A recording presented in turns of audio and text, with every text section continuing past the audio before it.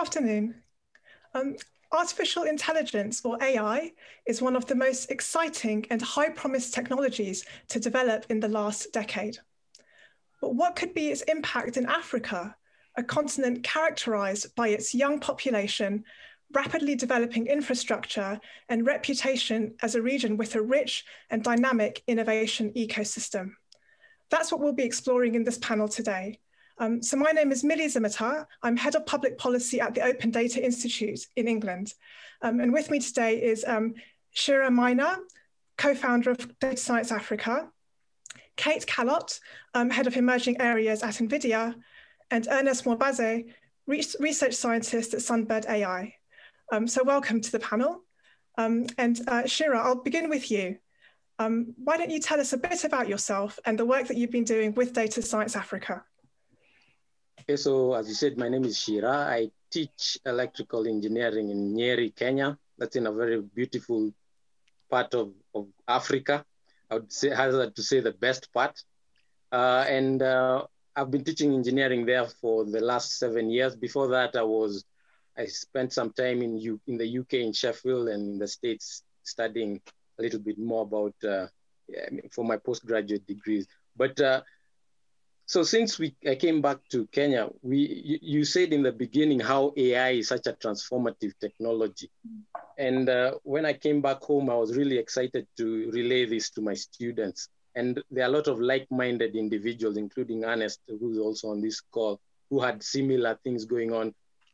Local communities trying to disseminate information about AI to students so that they could take it up and build interesting solutions. Because in Africa, you know, every society has problems. And when you have this exciting new tool, AI, you really want to use it to solve your problems. So that's what Data Science is about. Data Science Africa is about. So it's an organization, a grassroots organization, I like to think, that organizes capacity building events. We've had events in 7 countries, I think 6 countries all over Africa, East and West. We're hoping to go North and South as well. And what we do is we both teach and provide a place where researchers can come and share what they're doing to tackle problems, if it's in agriculture, ecosystem monitoring, the environment, infrastructure, all applying data science, artificial intelligence. And we like to think ourselves as doing things end to end. So here we are thinking about to do good data science, good AI, you need data. So often you'll find a lot of the problems you're trying to tackle, the data is the first problem you face, you don't have it. So we end up having to build a lot of interesting data collection systems, sensor systems, deploying them in the wild, collecting data, then getting into the, good stuff, algorithms, running them on compute, etc., trying to solve problems. And the most exciting part is the link with students, in that they're really soaking up this tech. I wish I was a student right now myself. The kind of things I see them doing are amazing. They're able to create circuits, collect data, do the analysis, and deploy products. So that's what we're doing at Data Science Africa. And it's a grassroots. It's a very flat. I'm from my part of the country. We believe in a lot of egalitarian, structures. So it's a very diffuse organization. A lot of people contributing, and I feeling that they are equally empowered to contribute to the community and provide solutions. So yeah, that's Data Science Africa, and that's it's come to take up a very large part of my life, which I'm happy about. So I think that's enough about me. Oh, you've made me very jealous, I have to say. I guess, you're talking about working with the students and the kind of problem solving together and it being very collaborative. So may I ask, what's timely about this moment? Either why do you think this has been able to take place now, or why do you think this is something that we should be pushing forward now? What is it about this moment? I think it's just a confluence of a lot of things. I think right now certain technologies are more accessible. You know, you can be doing cutting edge AI, you know, straight off without, the barriers are a bit lower. Electronics are also cheaper. And then there's also, I know it's a bit of a cliche now, this democratization, but it gives us an opportunity to take low-cost electronics, a little bit cheaper compute than was the case previously, allows people to experiment with solutions and actually be doing really interesting things without a large barrier, both in terms of education and equipment. So if you go and run you need to build a system which requires a huge server, you could rent one for a short amount of time. You know, you don't need to invest in the entire infrastructure. You can collect a lot of data based on a Raspberry Pi. You know, so it's a lot of those things have come together. And also, I believe there's a group of I'm talking now as an African, there's a lot of awareness about who we are and needing to do for self. So I think there's both the technical things that are coming together, but also ideological. And I think that's why this moment is very, very important. And things are beginning to come together. I mean, that's brilliant. I think it's going to lead very well to the next person I'd like to bring in, which is Kate Callott. So Kate, you're head of emerging areas of at technology company NVIDIA. So why don't you also tell us a bit about yourself and the work that you're doing? Sure.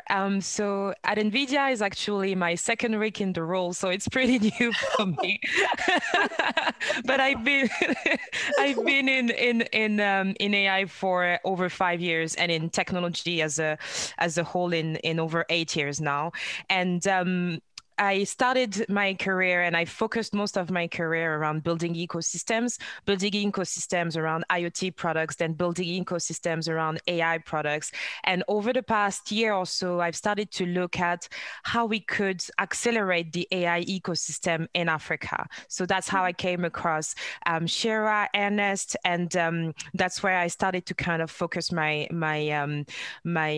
perception, because I feel like Africa is an untapped opportunity today.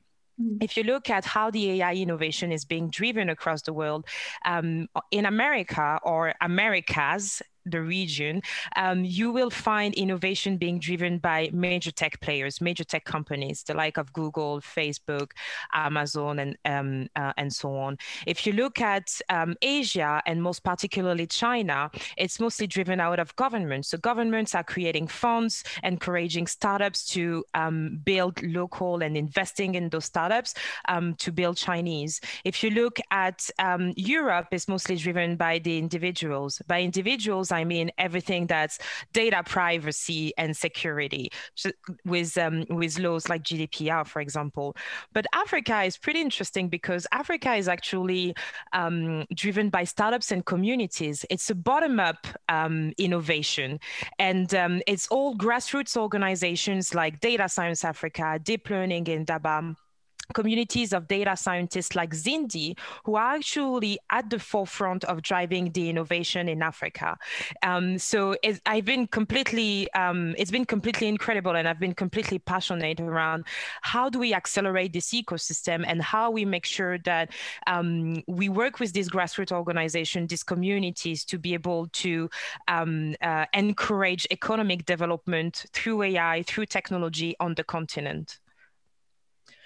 So picking up on what you said there about the untapped potential and the kind of commitment to acceleration, but also Shira's comments about this moment in time being really crucial. I'd like to know, what do you see as the biggest opportunities of getting this right? But equally, what are the biggest risks of getting it wrong? So ethics has been a big topic lately. Ethics, biases, diversity. It has been a major topic in AI lately. And we haven't seen just one framework yet which works. Because Africa still has still is an untapped opportunity, or an opportunity which is growing right now and has the potential to become, to really drive innovation for everybody from an applied AI perspective. I feel like we have the opportunity to work with international organizations, public, private sectors, communities, to be able to embed ethics at a foundational layer of all the initiatives that are coming out of Africa and AI. Looking at the blockers, I would say sometimes people see Africa as one country, when it's actually a continent with a lot of different countries, a lot of different ecosystems, a lot of different communities. And we need to work with all these differences between all these countries and make sure that we not only look at it from an international level or just at the level of the continent and the region, but we also look at local ecosystems inside the countries. Mm-hmm. Thank you. That's really interesting, and I think we're going to come back to that. But I'd like to bring in Ernest now, if that's okay. So Ernest Morbaze, welcome. You're a research scientist at Sunbird AI. Why don't you just tell us a bit about yourself and the work that you're doing there?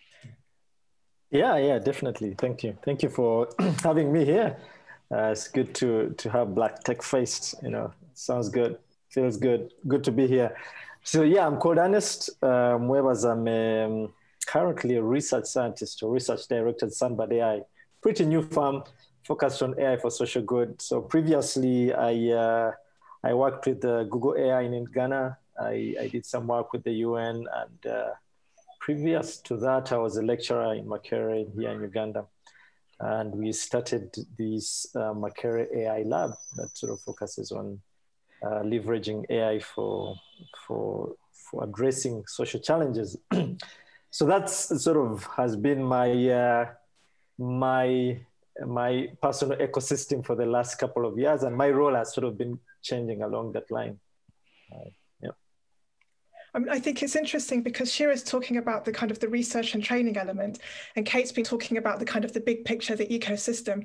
And I think you very much bring a practitioner sort of perspective to this, someone who's kind of at the coalface doing it, and I think Sunbird AI is a not-for-profit, is that correct? Yeah, it's a not-for-profit. So it's slightly different from the usual, well, maybe not the usual, but the ordinary AI outfits. So normally AI outfits are looking at maybe working at the edge of research, at the edge of the cutting edge of research and pushing research forward. Sunbird, we try and concentrate on the practicality or the practical aspects of how do you actually take these solutions and deploy them in an end-to-end manner, and how do you target them for social good? And I think that's a big component. So maybe that's a big component. It's really interesting that that you're both saying that it's the kind of social and ethical considerations rather than the kind of technological or technical aspects. And in fact, Shira even said the technological aspects may be the easiest and maybe what's making this blossoming possible. So I'd like to ask you, Ernest, what do you see as the enablers and the blockers to fulfilling the potential of your vision or your aspirations, or what you might be trying to achieve with Sunbird AI? Right. So maybe I'll recast. So the problem or the ecosystem of AI in Africa, I think is quite interesting. So I think a lot of it is targeted towards the social context of our context here in Africa, and this sort of gets coined, the social good. So I think that's one enabler, that this altruistic nature in which we consume AI in Africa, this sort of solving social challenges, this comes with a lot of flexibility and a lot of, you could say, goodwill to do things like scalability, flexibility, and the things Shira talked about, like end-to-end deployment. So that's one big enabler, that AI is not looked at as maximizing production, but a big component of it currently is looked at as solving a social purpose. So that's one big enabler. And then, of course, there are less complicated frameworks for ethics, for infrastructure. And these, while there are some disadvantages, these allow for, I think, what Shira talked about and what Kate talked about, this idea of end-to-end, that you start with the client, move to the technology, move to the deployment, move to the evaluation, move to impact. And you can do this in a project. Working with other firms, it's very hard to do this thing with the whole end-to-end system. Normally, you want to do one specific thing. So those are the enablers. I think the biggest blockers are sort of, as you've mentioned, tie in within this aspect of social good. And so the sociological aspects that accompany the work tend to be the biggest blockers. So I think, as Shira said, technology is not the most important. So it's relationships, people behind the data, people behind the technology, and how do they consume it, and all manner of things. In my experience, actually deploying these practical solutions, you get hit by this sociological barrier of age, norms, customs, gender, that affect how technology is consumed, deployed, and used. So areas around that tend to be the biggest blockers. Thanks. Shira, I can see that you're nodding. Would you like to comment on that point?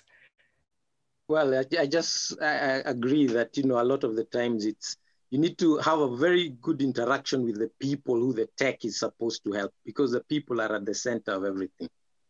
So yeah, it's easy to get into technology, the latest algorithms, latest everything, but the people are crucial, and ensuring that you're doing it in a respectful way is important. And also, sorry to jump in again, not thinking that, tech is the answer to everything, And Kate, I can see you're nodding too. So I wondered, has this been something that you've also been experiencing in your career? And if so, how did that affect your practice? How did you adapt to it? Yes, definitely. So when I was mentioning that the innovation is being driven differently from different regions, sometimes in the US, we think that going after the latest, greatest board or latest, greatest algorithms is going to revolutionize the world. But actually, it doesn't mean anything until you apply it to solve a specific problem. And one of the things I've noticed is that in Africa, we have people like Shira students, for example, who applied technology completely differently and in very surprising ways, like monitoring Kenyan rivers, for example. Same technology that I would give to a developer in the US who would do a anti-poach pirate system. These are two different problems, very, very far from each other. But one is more surprising than the other because one is actually going to help the environment compared to the other, which is pretty much an individualistic and anglophone problem. So yeah, we need to, when we build technology, we need to always remember that we actually build it to improve people's experiences and improve people's lives. And that's something we tend to forget because we get too excited by the technological advancements. So that makes me wonder, and this is a question to the whole panel. So in your careers and your experience so far of contributing to building Africa's AI system, I wonder whether you'd share with the audience your best example of innovation that you've seen in your career. Innovation or good practice, but let's go for innovation. So I'll go in the order in which you spoke. So I'll start with Shira, sort of 30 seconds each. Oh my, that's the hardest question. I was hoping you'd go in the reverse order. So yeah, for me, I think M-Pesa is one of, if you're just talking technological innovations, I don't know if you're familiar with M-Pesa, which is a mobile money transfer that we use in Kenya. I think it's one of the technologies that whenever I think of a technological innovation, I think about that because it's one of those things, it's high tech, but everybody uses it and you don't need to teach anybody to use it. So, and it has revolutionized finance in Kenya. Everything is easy to pay over the mobile phone. So that is usually what I look at in tech.